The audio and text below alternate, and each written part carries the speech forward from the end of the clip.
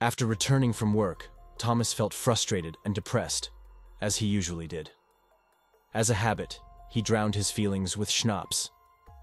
Like any other Saturday, the 34-year-old husband and father bought groceries for his wife and 3 children for the week, so Renata wouldn't have to carry around shopping bags. Taking care of his family meant a lot to him, perhaps even everything. The 5 years he spent with Renata, the 5 years he hadn't killed, were the happiest for Thomas. However, on that particular Saturday, things were different. Not like before. The laundry scattered around the apartment angered him. He despised clutter. Thus, on February 25, 1995, a volcano of anger erupted within the loving family man. It wasn't just about the laundry. It was also directed at Renati's father, Eckhard Truthy.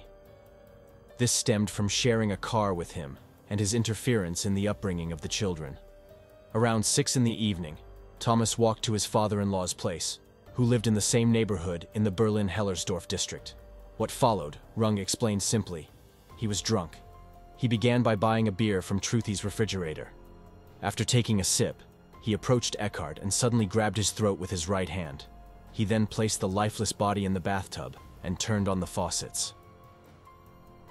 Following his previous pattern of murdering women, Eckhard Truthy became the first male victim on Rung's list of deaths. This murder bore a striking resemblance to a case from 5 years prior, when he had drowned his victim in a bathtub. But this time, it was more cynical. He had forced the elderly woman he had raped to fill the tub herself. Afterward, Thomas was repulsed by the blood on the floor, and, in accordance with his commitment to cleanliness and order, used the victim's underwear to wipe it up. He always made an effort to leave the crime scene, if it was indoors, meticulously clean. After obtaining 1,800 marks from the apartment of his strangled father-in-law, Thomas left. Even though he had work on Sunday, he disregarded this fact and, hailing a taxi, said, "I need a woman." The driver radioed his colleagues and took him to Stuttgartenplatz, where brothels operated around the clock. Following the murder of the life lover, Thomas was drawn to socializing. He engaged 4 women, first 2 Thai brides, then a German, and on Litzenberger Strasse, a Russian, with a condom. It wasn't until around noon that an intoxicated Rung managed to show up for work.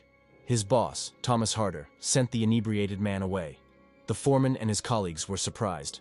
Rung had never touched a bottle of beer while working before. Rung called Harder twice.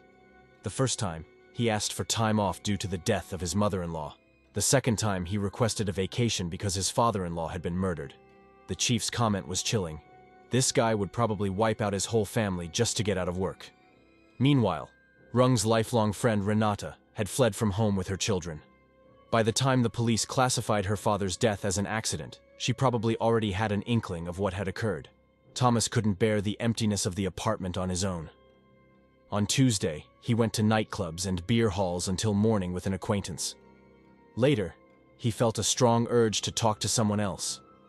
He returned to Hellersdorf, this time to Renata's best friend, Gabriela Proppe, who often looked after their children. Gabriela stood at the doorstep, wearing a light robe. "That turned me on," Thomas would later tell investigators. Rung greeted her with a brief, "Hi!"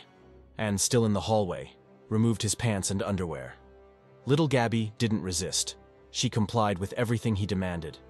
After satisfying his desires, the early visitor began to strangle her. When Gabriela was gasping for breath, he set fire to the bedroom. At noon, Rung drove to the clinic for the criminally insane. He had spent time there previously for an attempted drug rape and treatment for alcoholism. Rung knew that drugs were always available in the locked ward. He purchased some hashish from an old friend at the clinic, smoked it on the premises, and passed out. The police woke him up. Thomas didn't immediately confess to his crimes. However, when he began talking, he revealed far more than the criminal police had expected. He admitted to not only the murders of Eckhard Traut and Gabriela Proppe, but also to 5 other similar crimes. Rung entered the apartment of 77-year-old Melania Sharnov, his landlady, under the pretext of settling a housing debt. The subsequent actions mirrored those that followed in his other crimes: questioning about hidden money, punches, kicks, and a chokehold.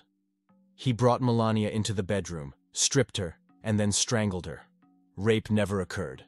As for the money, he was too anxious at the time, and in his haste, He only managed to find a few old 5-mark coins. The police seemed to be on the right track. They questioned him, but Thomas gave evasive and misleading answers, managing to avoid suspicion. The inept detectives turned their focus on 20-year-old Michael Maher, who resided in the same building where the crime took place. Maher was interrogated for nearly 20 consecutive hours. Exhausted and intimidated, he began providing contradictory statements and eventually agreed to anything he was told and signed everything put in front of him. Maher hoped for a lawyer, but unfortunately, the court-appointed defense attorney was of little help. An innocent man ended up serving 8 years in prison. Exactly a month after being released by the criminal police due to lack of evidence linking him to the crime, Rung committed his most gruesome murder. It occurred on a playground near his apartment. The victim was a 22-year-old student named Suzanne Matz. Rung recalled, "This time I was as brutal as ever. The girl was very clean, but she screamed and said she was a lesbian. I didn't care though. She was of frail build. Thomas beat the young woman until her mouth bled, stomped on her, and even jumped on her head, then dragged her to the playground and buried her head in the sand. Susanna choked to death. Yet this time, everything worked in his favor. The 27-year-old neighbor, who had drawn attention due to his peculiar behavior, was arrested. He repeatedly mentioned the word love. Kripo, criminal police. And the lawyer attributed the motive to a love impulse.